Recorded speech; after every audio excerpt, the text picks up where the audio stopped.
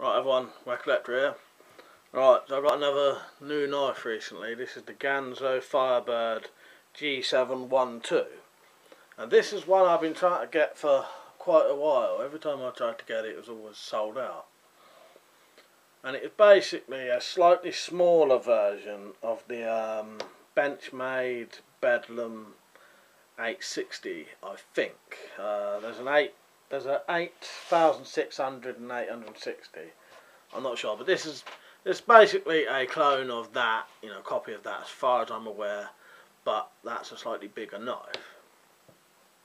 The reason I got this, I just really like the sort of shape of these kind of knives. It's described as like a Persian type knife or a scimitar sort of knife, So that's the sort of general shape of it. I don't actually know what that blade type is called, but you can see what it looks like from the videos, you know what I mean? So it's a Ganzo Firebird. There's the Ganzo logo, there's the Firebird logo. It is the G712 440C stainless steel. I'll just go over the sort of feel of it, and it's quite a comfortable knife. These are designed as sort of security fighting knives, I think, originally. And when you hold it, you can sort of feel that. You can tell that would be a good slashing sort of knife. But it's also a good utility knife, Doesn't have the looks of a utility knife though, that's the only thing. Wouldn't be legal to carry in the UK, but it's perfectly legal in your house or garden or whatever, It's just not allowed to carry these kind of things on the street because it's got a lock. And the lock is an axis lock, which is ambidextrous, and you basically pull those little studs down, do it either hand. When you pull them down, it releases the blade.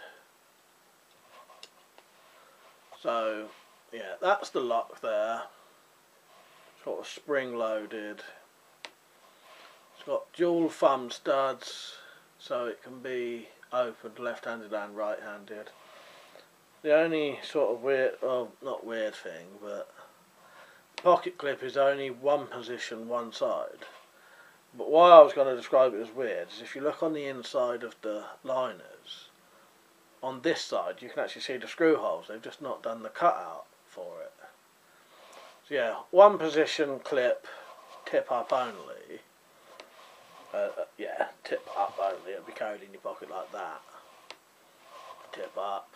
Quite a deep carry. You would have about, let's see, I can't put my hand, but all you'd have is just that little bit sticking out.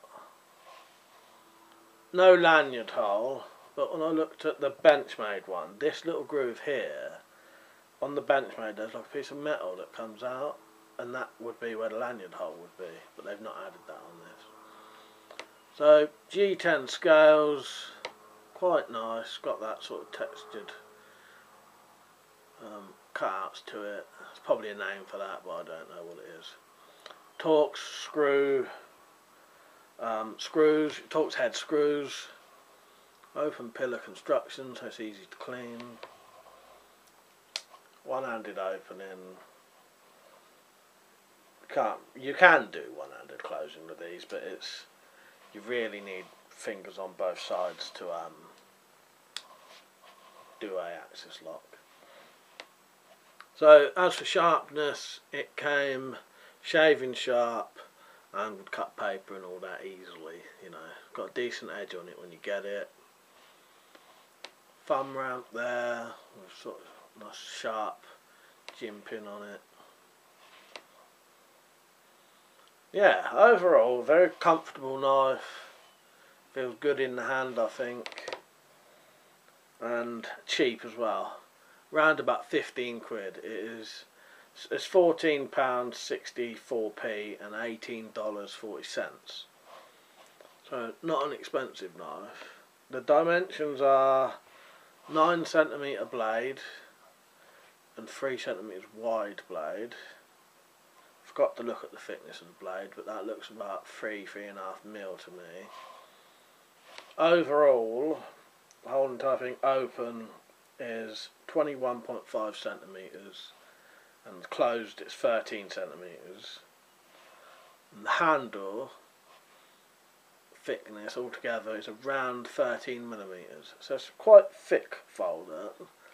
Well, I say quite thick. It's probably average thickness. You know, it's not a very thin knife. It's not a very thick knife either. And it's 168 grams, so just sort of standard sort of weight for a knife. And the hardness of the blade, which is 440C, is the hardness is 58 HRC. If you're interested in that. No blade play in any directions. Fit and finish is good. You know, you can see the quality of it, and I've been using this for about a week and a half now, maybe 2 weeks. Comfortable knife, nice to use, nice to carry. So yeah, and like I said with one of the other knives, one good thing about these is if you wanted to try what a Benchmade Bedlam would feel like, although this is slightly smaller, you could buy one of these just as a tester. You know, so obviously this is going to be nowhere near the quality of a £180 Benchmade, but you can feel the shape of it at least, and you know, you'll know whether you'd like using a knife this kind of shape, you know what I mean? So they're sort of good for that, but they're good knives anyway. I really like this knife. Ganzos are good quality, especially for the price. They're amazing quality for the price. They could probably do these for at least 2, maybe 3 times the price, you know, if they had a different name. Most things I think just got names anyway. So yeah, well worth buying. The link to this will be in the more in the more info section below, or the description. And it's basically 15 quid and $18.50, so not a lot.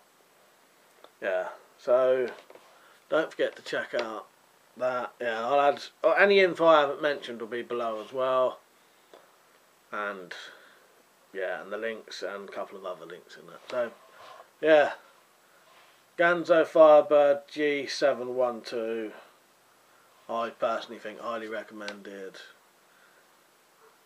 Great price, well worth buying. Alright, hope you enjoyed the video, hope you found this helpful. Don't forget to like, comment, share and subscribe.